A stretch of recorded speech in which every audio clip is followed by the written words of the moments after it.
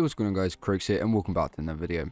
So today we're taking a look at some Overwatch 2 settings. We're going to be going over the best graphical settings. We're going to be also looking at some little hidden features and settings that are actually in the game that maybe you don't know about and you should definitely switch on. Let's not waste any time and go straight into it. You want to press escape, go on options. You want to go in your control section and general first thing. Where it says a controller here, we're going to want to change some settings here. Now, I'm going to explain this. There seems to be a little issue, a little bug in the game, where even if you're playing on PC and you're using mouse and keyboard, the controller settings here will actually affect your aim in game, your input as well, and your aim doesn't feel as great. It feels a little bit off, let's just put it. So to prevent this, what we're going to want to do is the sensitivities here, we're both going to change them to 0%.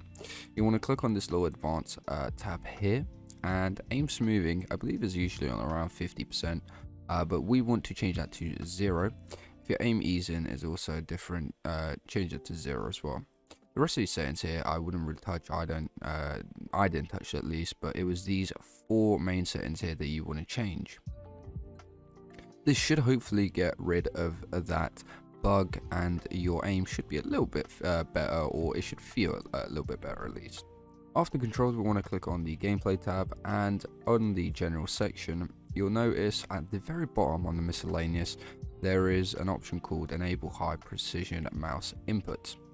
Now this isn't on by default and I find that surprising, and you have to turn it on yourself, so I do highly recommend it, because on default, like I said, it isn't on, it's off, which, you know, like I said, I don't know why, but I recommend turning this on just so your mouse input feels just better, obviously better precision and so on. After your gameplay, you want to go on accessibility, and on general and motion there's a few things you want to change. First thing is your camera shake. It's usually on default.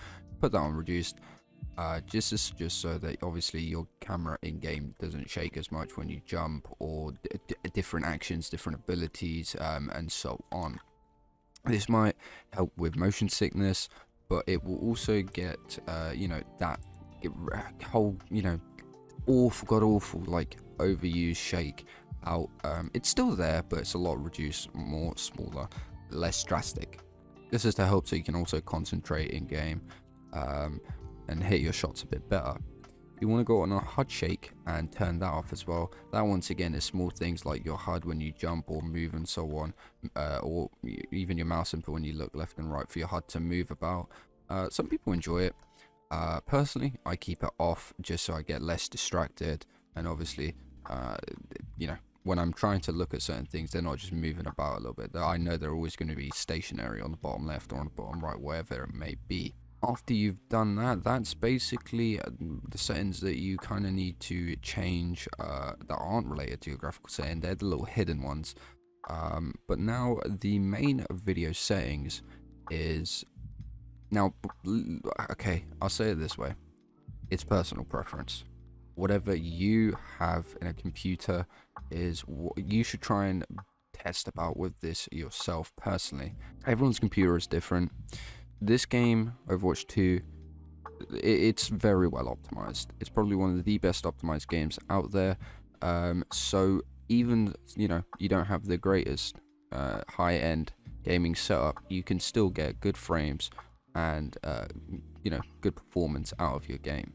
Over here, the one thing you want to turn off is dynamic render scale. Make sure that's off. That messes with just how the game is rendered, and it could be choppy, you know, up and down. It might fluctuate quite a bit. Your frame rate, I do recommend setting a cap. If you are in a 144 Hz monitor, I recommend putting about 150. If you are on 60, you depending on how good your system is, you could go up like 65 to 70, just so your graphics card has a bit of headroom in what it's doing, so that you're aiming to get a constant 70 instead of aiming to get a constant 60, because just the way games work, sometimes a little hitch will happen where your game will drop a few frames here and there. So if you're dropping from 70 to, let's say, 68, if you have a 60 Hz monitor, you will still be seeing 60 frames no matter what, unless it drops below 60. If you have a 240 hertz monitor, obviously go around 250.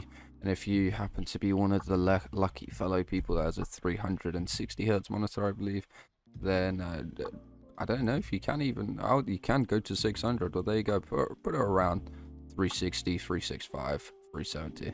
But, you know, if you're doing that, you must have some sort of godly PC. VSync is off, triple buffering is off. Reduced buffering I have on. I haven't really myself noticed if it helps or not, but it should is what it's supposed to be doing, but I'll keep it on, just why not, in case it does. Next we have NVIDIA Reflex. If you guys have an NVIDIA card, you know, I highly recommend you enable this, or enable it with the boost. This improves the latency between your graphics card and your game, and input, it feels slightly better. Some people it might not, it depends on once again your setup. Your graphics quality, I will go back again and say this is all personal preference. If your PC can't run it, lower it down. If your PC can run it, increase it. It's as simple as that. But the settings that I went with that gave me not only good, I feel like graphical, you know, it looks nice, but also feels nice. You know, I'm getting nice performance, I'm getting 150 frames consistently.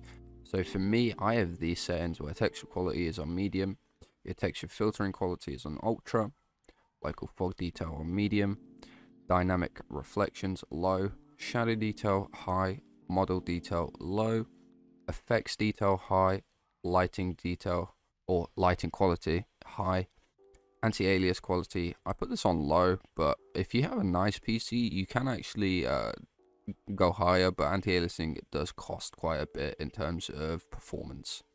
Refraction quality high, screenshot quality I think this is simply just screenshots. Ambient inclusion, I put that off. Local reflections on, and your damage effects I've put on default. The rest details, these stats are what show and so on. That's down to you, whatever you want to see, whatever you don't want to see. But for me, I only have my frame rate, and I believe it's my network latency to show my ping. But other than that, that is the Overwatch 2 complete settings guide. That's all you need to know currently for Overwatch 2. If obviously further down the line there seems to be any new features, new settings, or just, you know, bug improvements, optimizations, whatever, they will obviously be covered. But for now, I think the stable point has been, you know, reached, and the game runs very smoothly. Like I said, you can have an absolute toaster, and I'm more than sure you could run this game on maybe even the lowest settings or higher than that. But anyways, guys, I hope you enjoyed. I hope this video helped you guys a lot. If you'd like to see more guides, tips and tricks, just let me know down in the comments. But anyways, guys, my name is ᴘᴇᴇᴄᴇ, and peace out, everybody.